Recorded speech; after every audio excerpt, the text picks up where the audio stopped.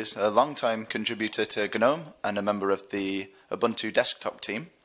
Is James Henstridge, and he will talk about supercharging app upgrades with Snapd. All right. Hi. So, yeah, I chose sort of a fairly vague title just to get people interested. So, this talk's going to be a bit about some changes we're looking at making to how we handle snap packages on upgrades of snap packages to improve the reliability of the applications as we're upgrading them. So,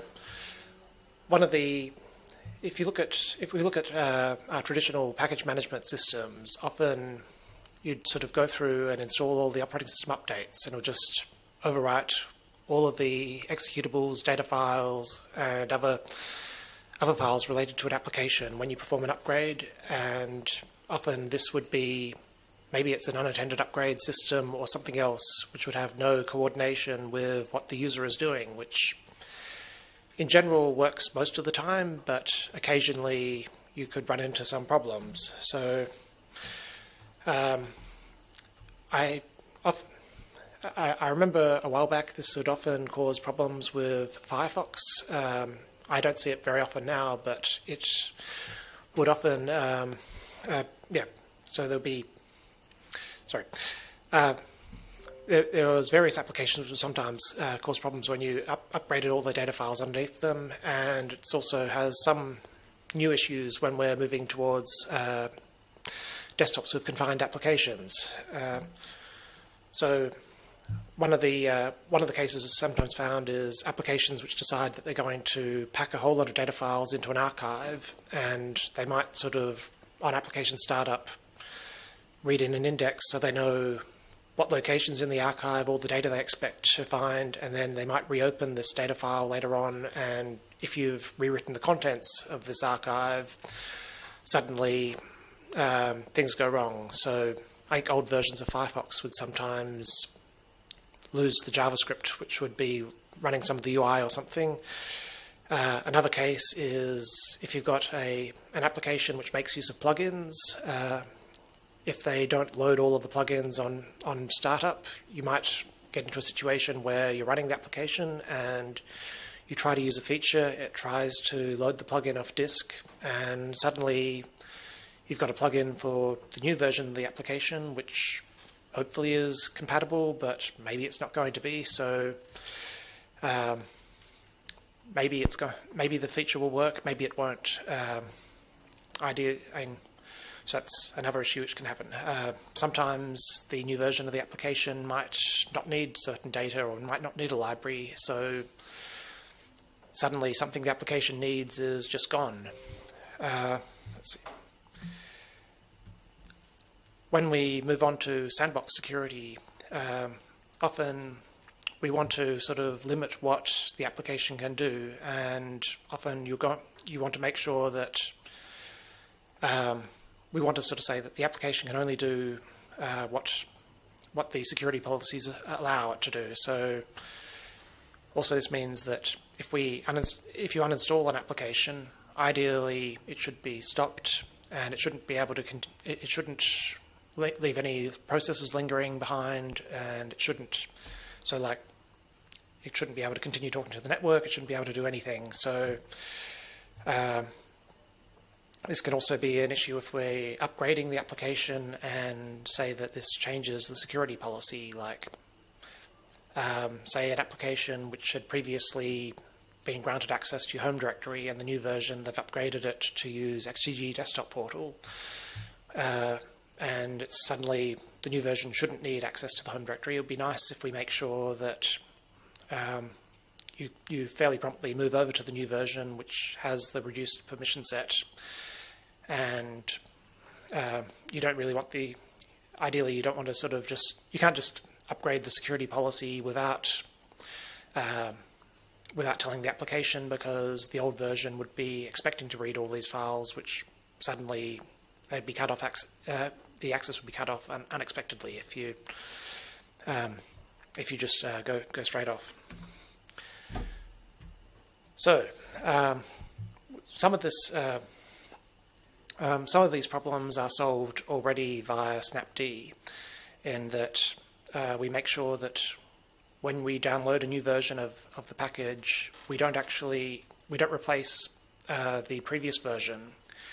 Instead, the new version is unpacked next to the old version, so we can do all of the slow parts of the upgrade, of the downloads and checking the package and everything until it's ready.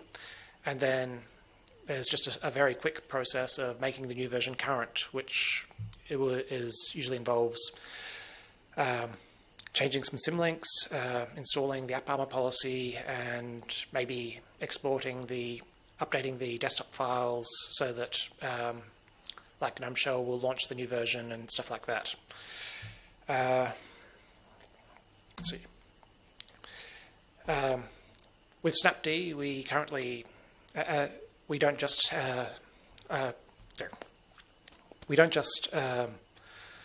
target desktop applications. So we've got some extra features if we are handling system daemons, for instance, where snapd can already make sure that the old versions of the code stops running when we do this upgrade. So it can talk to the system instance of systemd and stop the old version of the application. We make the new version current, and then we can bring up the new version and restart it. And similarly, if we're uninstalling the package, we can just stop the daemon and make sure there's no processes lingering, etc. At the moment, this doesn't quite work as well for the desktop applications because, of course, a root process like snapd can't talk to the user session systemd. So, and then there's also the case that not everything on the desktop is going to be a systemd daemon or process. So the other types of long-running processes, of course, is your applications like your web browsers or communication applications, and etc. And these are ones which these are also applications where the policy which we've used for system daemons don't really work, because you don't generally want to just kill things without informing the user, like you might be able to do for these system level services. So we've been working on a new bit of code which will give snapd some insight into what's going on the user session. This is some code this is a new service which runs as the user and can perform actions on behalf of snapd. This can do these daemon restarts, and we can also prompt the user that they might want to restart their web browser or similar, just to allow an update to complete. So the way we've been handling this is to again use systemd socket activated services. So when this new version of snapd comes out, when you start your session, there will be a Unix domain socket created in XGG runtime directory, where whenever snapd tries to connect to this socket, it will start up the agent, which can then perform the actions on behalf of snapd, and it will allow it will, and then when the agent is idle, it will then exit again, so that it'll be available. It can be activated again via socket activation. And one of the reasons we've done it this way is that we want to add minimal overhead to the to individual user sessions, and also make it so that this bit of session code can be updated without having to restart the user session. As far as snapd is concerned, this means that it can enumerate all of the available logged in users by just doing a glob over run user and looking for this socket file, so it can determine all the currently available sessions like that. So at the moment,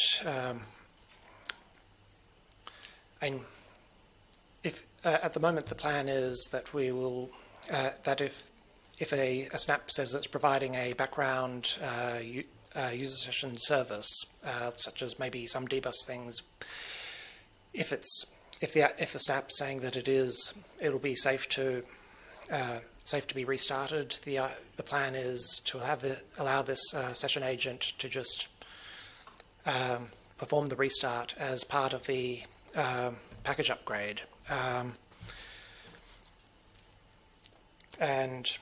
So this would be pretty much reproducing the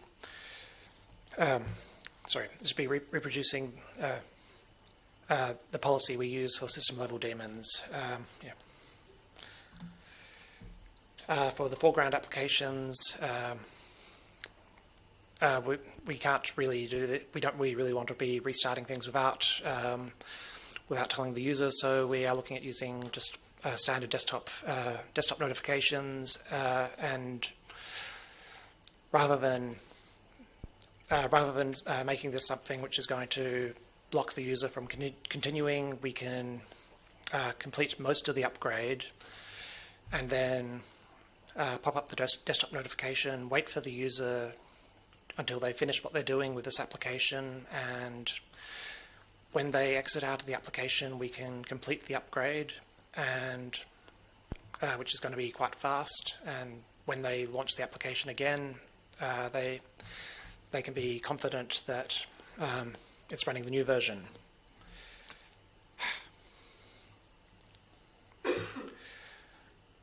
So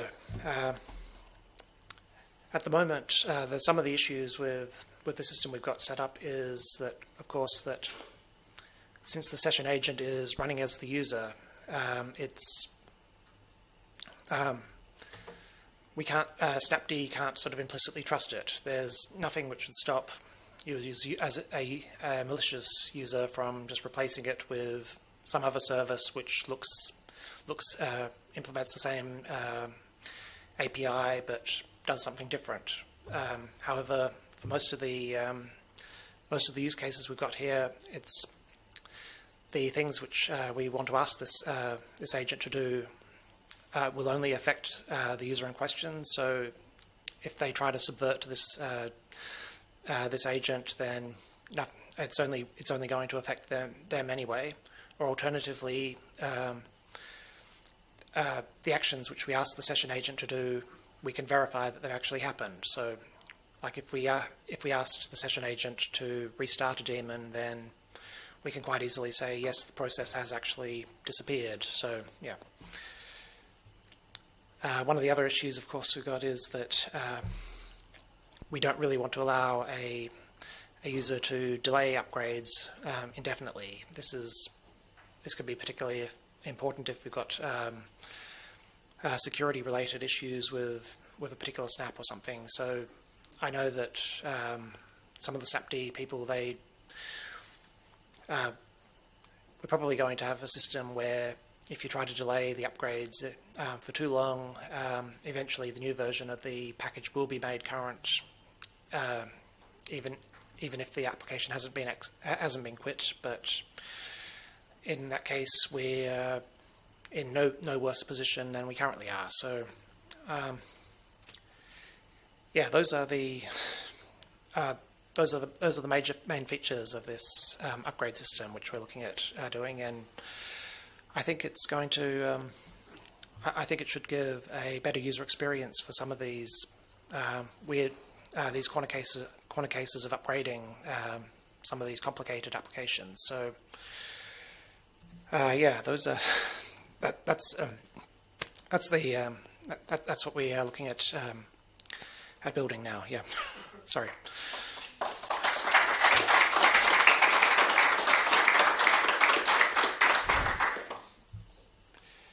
Hi, Alex. So, can you hear me? Yeah. So one of the things we've got asked for in Flatpak is support for apps to control their own updates, like show there's a new version available in the UI of the app, and then like click, all right, I want to upgrade. Do you have anything like that? So at the moment we're still partway through development of this thing. We haven't actually implemented anything quite like that at the moment. At the moment, we've sort of been making it so this agent is only communicating with Snapd, and we've got some other services which talk to confined applications, just to have sort of a process boundary to keep things separate. I don't think there's any particular reason why we couldn't notify the application that it has an update available. I mean, I don't. Firefox does so on like Windows, and or if you build it with its internal updating system, it will like show you there's a new update. Do you want to move to it? Right. So this wouldn't be. It's not so much the application controlling the update, but knowing that it can update. So we don't actually support this in Flatpak yet, but we have plans, or maybe looking at it. And just tell you that there is something new. And I think Ken can answer something. So I know, is this thing working? You got to press the button. Yeah, it's working. Okay. So I know there's been some requests from the Snapd team, and the Snapd team has plans to do something along those lines, not directly letting the application control it, but letting the application know the state. So if they know there's an update, like Firefox could know there's an update available via the Snap channel. But the flip side of that is we have customers that are asking for the ability to suppress updating the app. Like maybe there's a manufacturing scenario where the app that is running like a sewing machine it knows it needs to run for 60 consecutive minutes without being interrupted. It needs to be able to tell Snapd, do not update me for this period of time. And that is on the roadmap and will be done pretty soon. So there'll be an API for applications to be able to talk to Snapd to control some of this sort of thing in a limited fashion. At some point it will be forced to upgrade, just for security purposes. Yeah, so I don't know if the thing Ken's suggesting is that. I think that's. I mean, it's related. I was just interested in if we were thinking about this at all. And Alex, one thing that you would be interested in for Firefox is they disable the internal check for a new update in the Snap. So, yeah, I think they will in the Flatpak too, but they want to have something that replaces it basically. Yeah, so I think we could definitely set up something like this. It's just, we haven't yet. Yeah. Is there any other questions?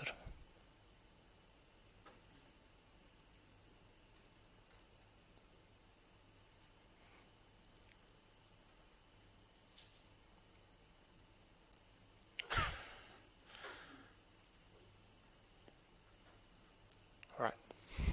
Well, if there are no more questions, the next talk is at 4 o'clock in the downstairs main auditorium. There are no more talks in this room. At 4 o'clock, the lightning talks will start.